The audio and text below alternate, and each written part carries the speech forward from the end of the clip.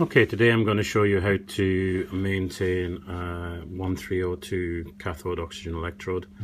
You can see here that this electrode output is about 742 picoamps, which is slightly high for cathode in air. So I'm going to take off the membrane here and just put it to one side for the moment. You can see, I'll just dry off the membrane.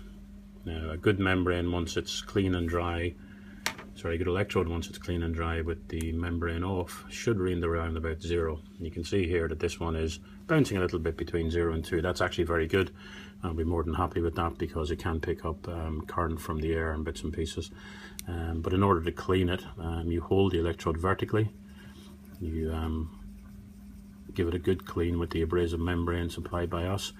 If you keep it in the vertical position, you can actually apply a reasonable amount of force while you're cleaning the tip, and this is where the microcathode comes through and contacts with the membrane. It's important though to let the abrasive paper do the majority of the work, because if you get sideways force onto the glass tip and snap it, then the electrode is broken. It's also important as we go through and completing the cleaning to clean just this tip here, this side of the glass tip. You may be able to see that I'm very gently rotating the glass tip around the paper as I go along.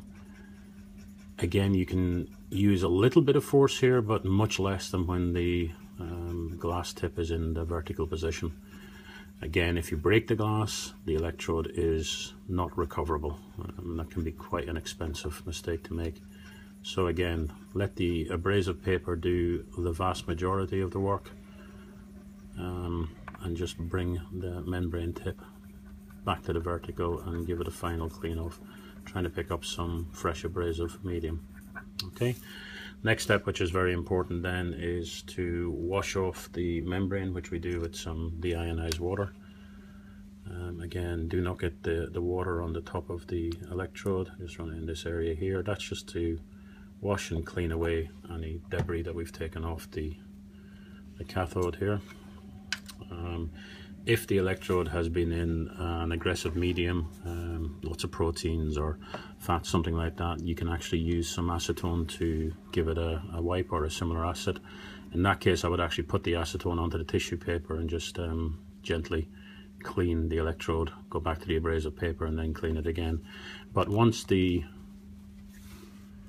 electrode then has been cleaned, we should be able to see it going back to essentially 0 on the picoamp outputs. Okay, the next thing to do then is to fill our membrane with electrolyte.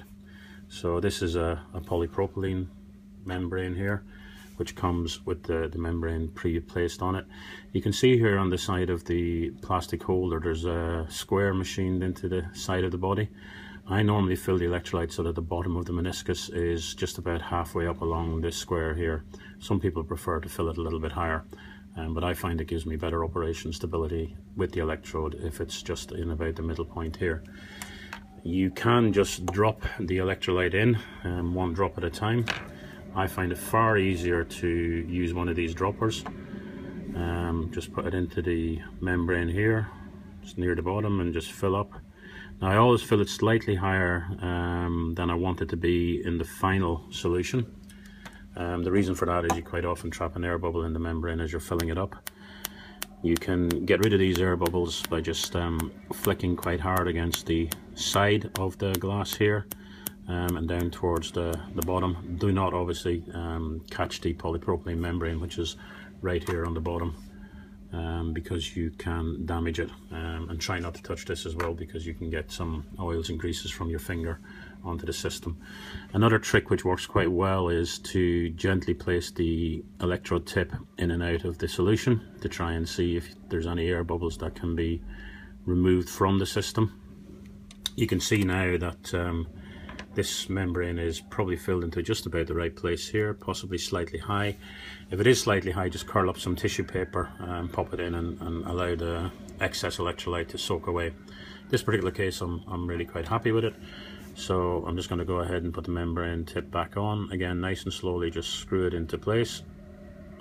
You don't need to do any more than finger tight here. Certainly don't leave it loose.